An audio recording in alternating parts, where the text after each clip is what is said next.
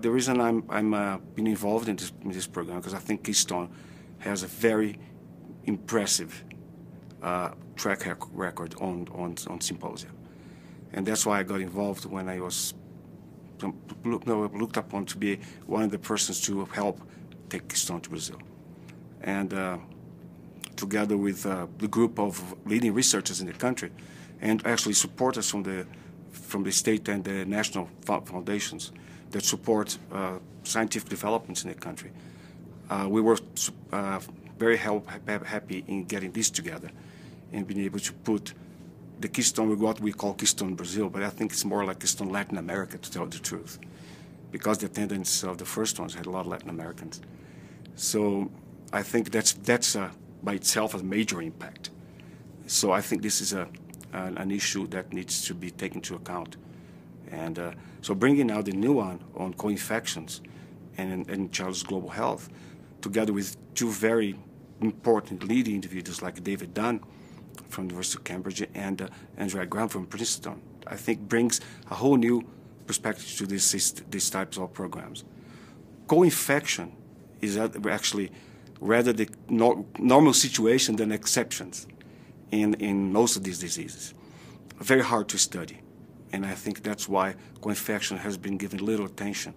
It's becoming more and more important, and not important, but more and more discussed by the scientific community now than in the past, because it's difficult to study. So by getting David, Andrea, and myself together, we brought the whole group of individuals on different areas to actually study co-infections. So you'll see in the program there'll be HIV, HTLV, tuberculosis, geohelminths, and mycobacteria like leprosy and T. So I think be very heavy on looking at these different pathogens actually may interact in human and experimental models. So I think that actually does make a major impact on how to understand this the immune response in individuals that have these more than one infection.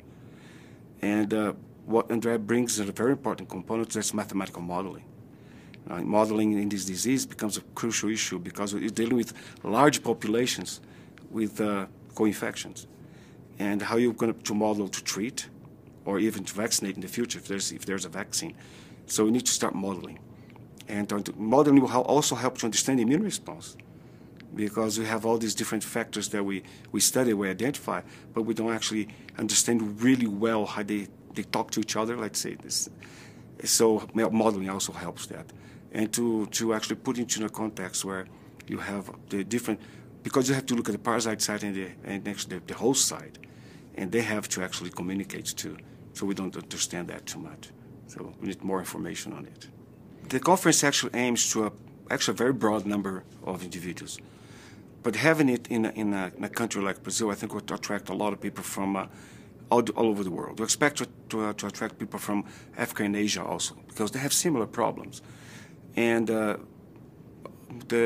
we're talking about these diseases I just listed to you, and I hope they can go.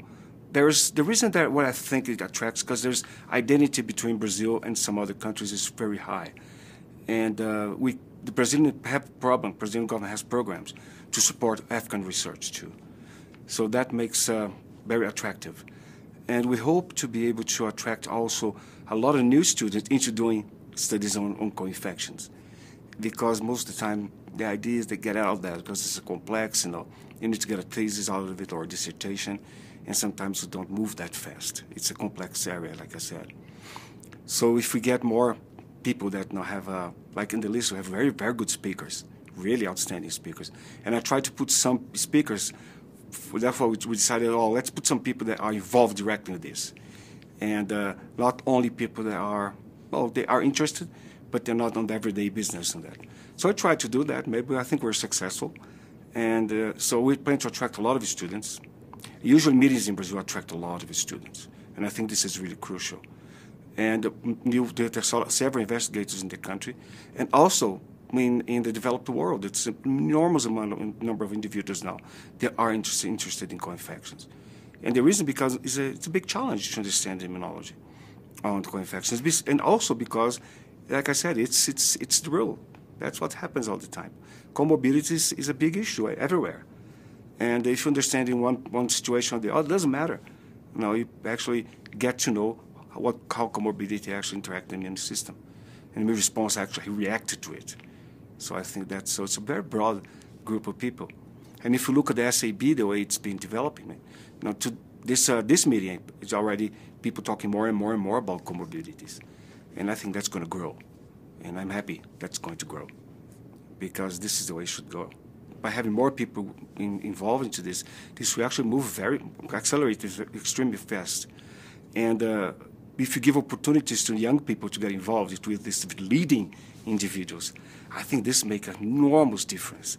And I think that by looking at the leading investigators around the world interested in comorbidities, I think you will attract a lot of young people into that, because I see that that's going to grow very, very, very fast. We have to deal with that, and we have to deal with it now, because we have new tools, new very advanced tools, have a capacity to do a whole lot of high throughput screening of different types, as you know. So I think this is going to be crucial, and I think we move fast, and move fast in several areas, not only related to parasites.